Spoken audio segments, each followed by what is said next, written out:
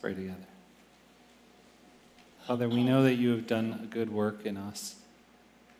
Lord, you have continued to help us grow, to make us grow more and more like Jesus each and every day of our lives.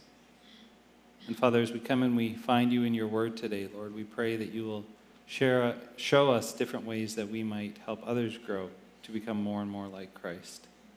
As we disciple one another in your love, we pray this in Christ's name. Amen. I want to start this morning by playing a little game with you. I'm going to show a logo on the screen, and I want you just to yell out to me what they make. Appliances, yeah, washing machines, dryers, Whirlpool. Some of you might own one of those. Cereal, yeah, you read the back of that box every day, don't you? General Mills makes cereal. Who's this? Yeah, construction equipment, excavators.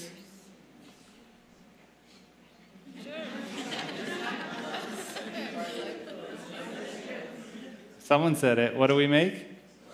We make disciples. That's what we make.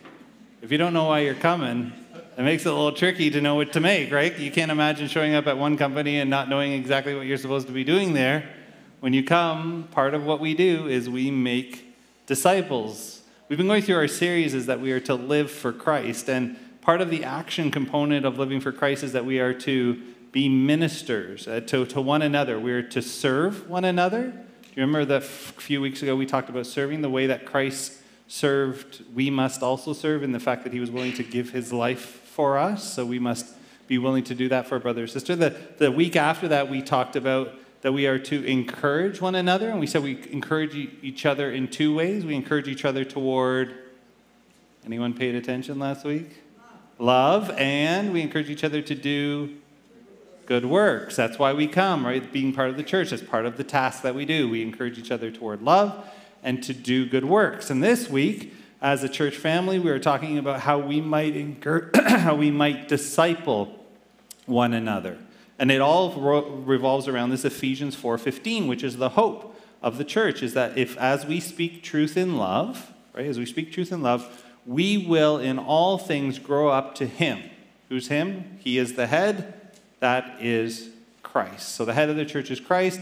As the church together grows, we are growing up to be more and more like the head, who is Christ. We do that by speaking truth in love. The mission of the church is to make disciples of Jesus Christ. In case you didn't know, that's really why we're here. We're to make disciples of Jesus Christ. The local church provides the most significant arena through which disciple making happens, except for maybe in your own homes when you're discipling your children, right? So the church has a big role in being part of the fact that we are to make disciples. Well, where do we get this idea from? Where does it come from that we are to make disciples? Do you remember Jesus, after he raises from the dead, Matthew 28, gathers the disciples together, and then he says, all power and authority has been given to me, right? All power and authority has been given to me. Therefore, here's what you do. You go and you make disciples of all the nations. That's what we're to do. That's our job as a church.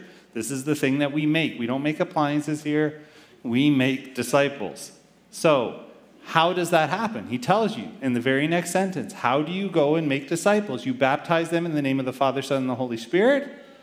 And then you teach them to obey everything I have commanded you. So the beginning part is you baptize. They come by faith, right? Receive grace by God.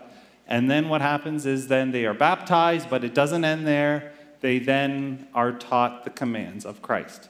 So we know this to be part of what Jesus does. Jesus has himself disciples. But when we talk about disciples, we often think of the 12, right? Jesus ends up having more than the 12 disciples, but usually that's what we think of. But then when he tells the disciples to go and make disciples, it says then in Acts 14:21, then he preached the gospel to the city. The disciples continued to preach gospel to the city, and they made many disciples. Even the disciples make disciples. So you and I, when our call is to make disciples, you and I who are disciples are to make disciples. How many of you know that you as a baptized believer are a disciple of Jesus? Good, I'm glad. And the reason why I ask it seems like a silly question, but it's not. I remember having a conversation with a woman who was in her 70s or 80s, and she had never seen herself as a disciple of Christ. She looked at the 12 disciples and said, oh, I understand that they're disciples, but a disciple is one who follows Christ. And he chose us. And if you never think of yourself as a disciple, then you will never see yourself in the light of actually doing the work of the disciples. So what does it mean when you're a disciple? Well, you're actually called by Christ. The disciples don't choose Jesus. Jesus chose them. If you remember, he says to his disciples, you're identified by your belief, your faith in Christ, and that you are made into something new. One time you were not a disciple of Christ, but now you are a disciple of Christ.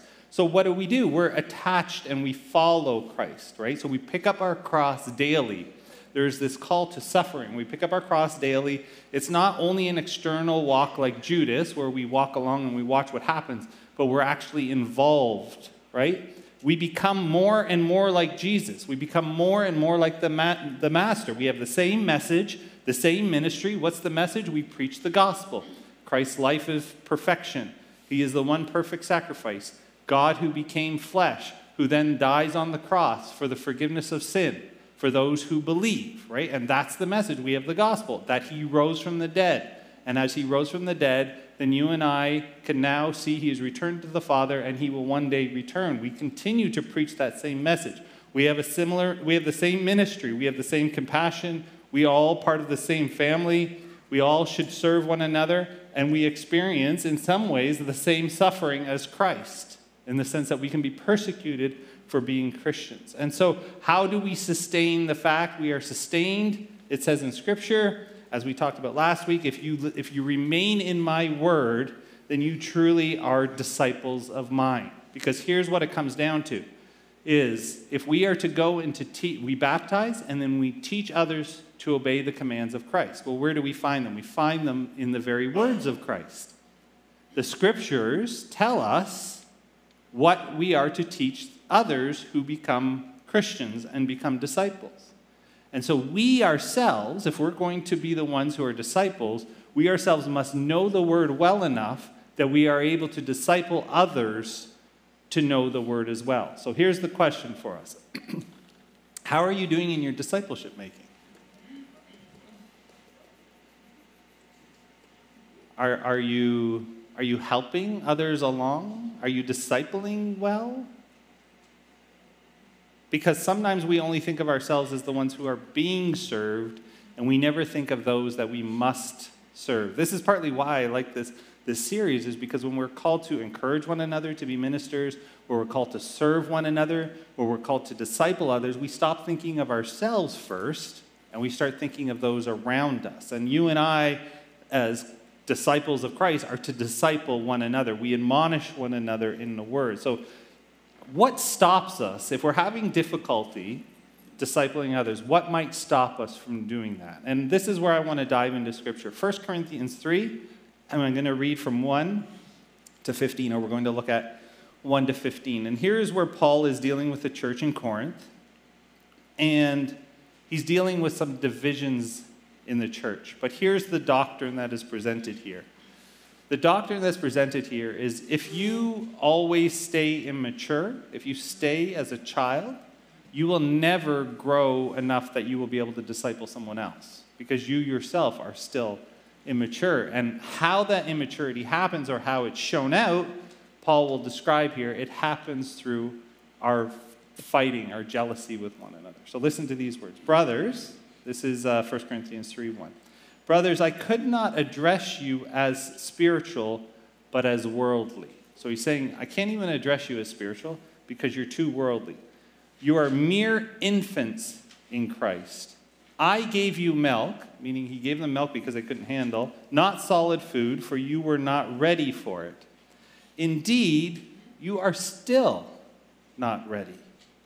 You are still worldly. For since there is jealousy and quarreling among you, are you not worldly? Are you not acting like mere men? For one says, I follow Paul, and another says, I follow Apollos, are you not mere men? So you can hear this dissension, there's some jealousy among them, there's some quarreling, and what are they quarreling about? I follow this guy and you follow that guy. And this becomes the division that happens, right? This happens sometimes even in churches, right? I follow after this guy. You can see the dissensions. You can see the factions that's happening. They're saying, I follow. So then he wants to get rid of all of the sort of differences that happens, and he addresses that in the next passage. What, after all, is Apollos? What is Paul?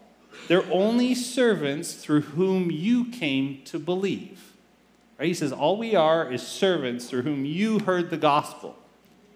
As the Lord has assigned each his own task, right? So we each have that task. I planted the seed, Apollos watered it, but who made it grow? God made it grow. So neither he who plants nor the one who waters is anything, but only God who makes it grow. The man who plants and the man who waters have one purpose, and each will be rewarded according to his labor. So each has their own assigned task to do. Some water, some plant, but it's actually God who makes it grow. We are just instruments or servants of what God does, right? So we can't put our faith and trust in a man. Like the pastors, you will see, even people like famous pastors who get on TV and stuff, they fall.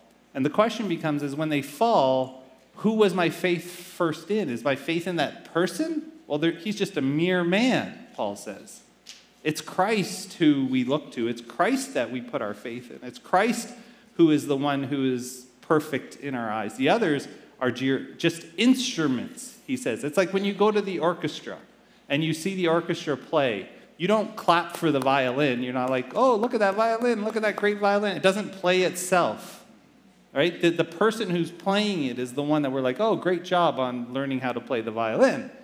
It's the same with us. It's like we're mere instruments. We're servants of the Lord who are just assigned our task to do, and so we continue to do that task. And so here's what he then goes on to say, is he says in verse 6 and 7, when he talks about this, he says, I planted, Apollos watered, but God made it grow. So neither the one who plants, in verse 7, nor the one who waters is anything, but only God who makes things grow. It is God who must make it grow.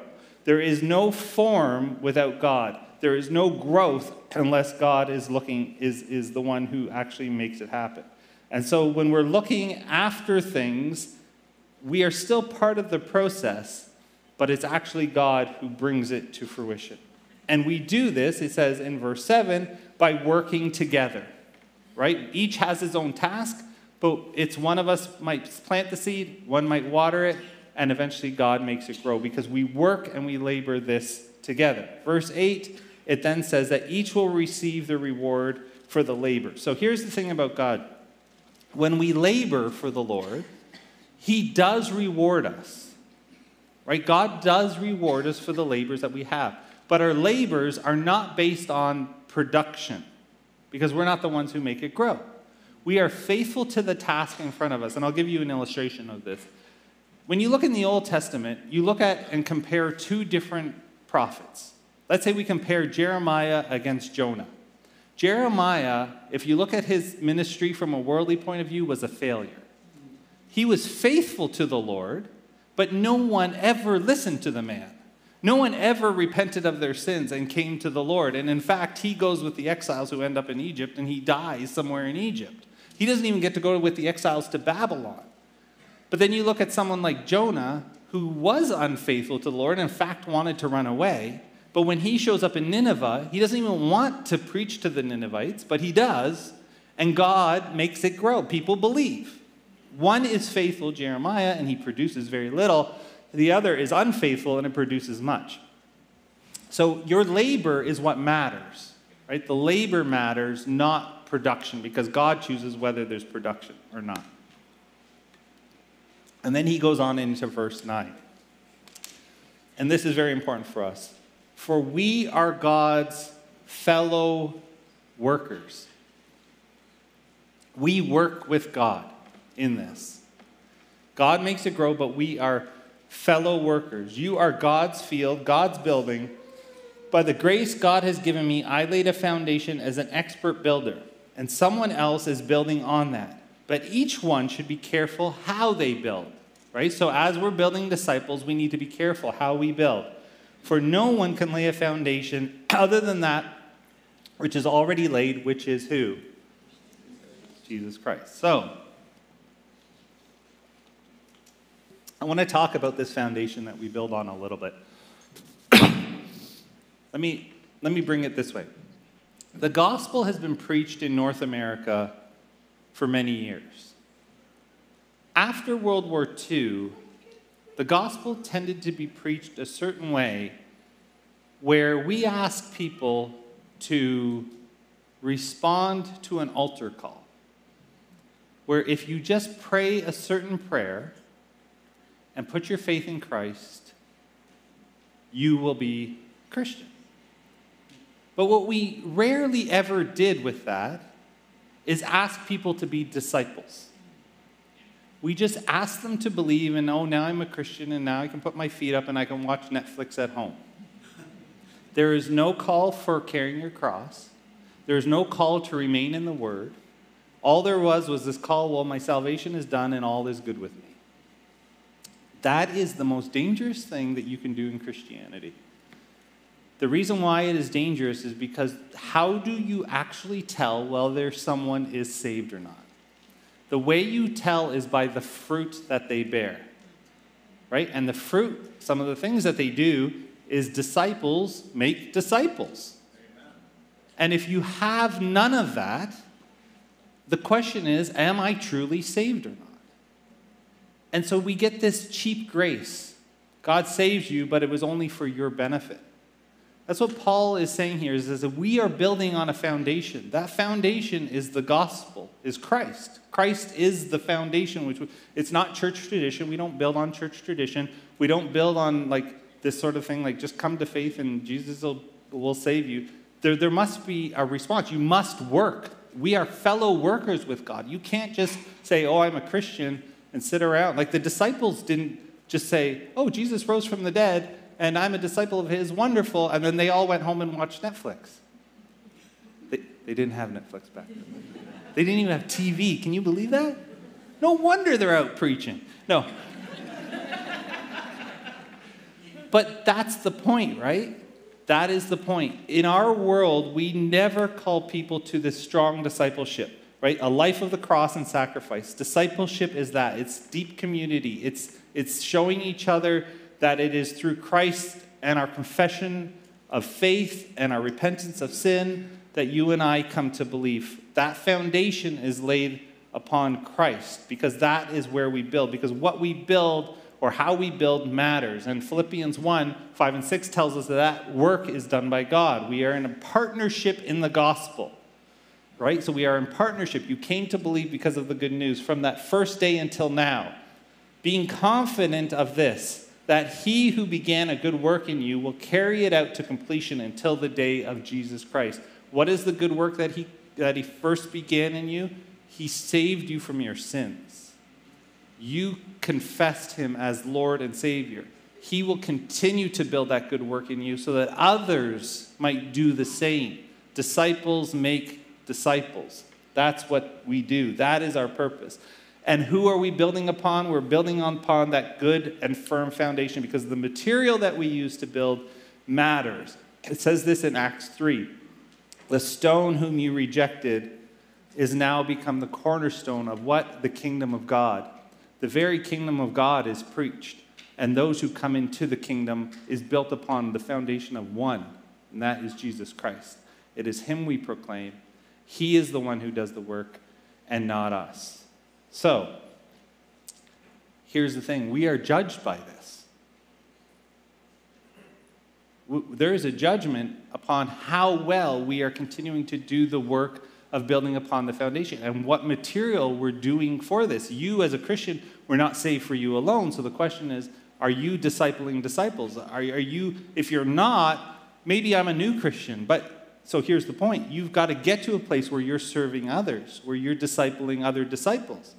You can look around your family and probably find someone who needs a little bit of help with this discipling, or hey, even your pastor needs help and needs to be discipled. It's true. We disciple one another. We admonish one another. Iron sharpens iron. We work for this for one another. And I'm going to leave you with this warning that comes in the next few verses. Because even though you might be saved, it might be a very close salvation for you. And it's not that your works save you. I'm not trying to say that. Your works don't save you. God makes it grow, but he still calls us into a task that is before us. 1 Corinthians 3, 12 to 15. If any man builds on this foundation, the foundation being Christ, using gold, silver, costly stones, wood, hay, or straw, his work will be shown for what it is. So your work is going to be shown. How you build matters, and the material that you use matters, because the day of Jesus, will bring it to light. It will be revealed with fire, and the fire will test the quality of each man's work. If what he has built survives, right? So if you continue to build upon the foundation of Jesus Christ, to proclaim the gospel, if you continue to build upon the foundation, and disciples make disciples and make disciples, if those people that you have taught the scriptures to, right? If they survive, the quality will be shown. If what he built survives, he will receive his reward. God will reward you. But if it's burned up, you will suffer loss. He will suffer loss. He himself will be saved. You'll still be saved. This is not a salvation issue. You'll be saved, but you'll only be saved as one who just barely makes it, who escapes through the flames yourself. Because you were never saved for solely yourself. You were saved so that others might come to know Christ. Disciples make disciples. That's hard teaching for us to hear. But we're not just going to sit around and put our feet up and pretend like things don't matter and that it's not important that others know Christ. Because we are talking about life and death, salvation of souls. That's an important job for us. Because what do we do, people? What do we make? Disciples. Let's pray together.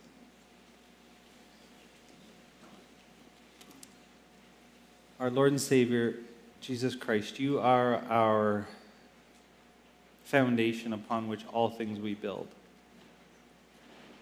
And Lord, sometimes when we look at our own lives, we recognize that we have maybe even tried to use material that shouldn't be used. And so, Lord, we pray that we might be encouraged along to disciple one another. That we wouldn't be arguing and fighting, but that even as a church, we wouldn't be jealous of one another, but that we would encourage each other and be joyful with one another when others come to know Jesus Christ as Lord and Savior. And so, Lord, you have given us a great task before us. And you have called us to know your word and to teach those commands to others. So, Lord, we pray that you will do that you will make it grow as we water and as we plant. But, Lord, we know that no growth happens unless you make it happen. So, Lord, may we be faithful in the labor that is before us, not because we're saved through that work, but, Lord, as a response to what you have done for us. We know there are others who you are calling.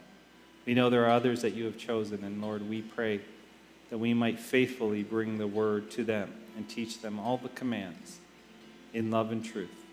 We pray that in Christ's name. Amen. Let's stand and sing together as we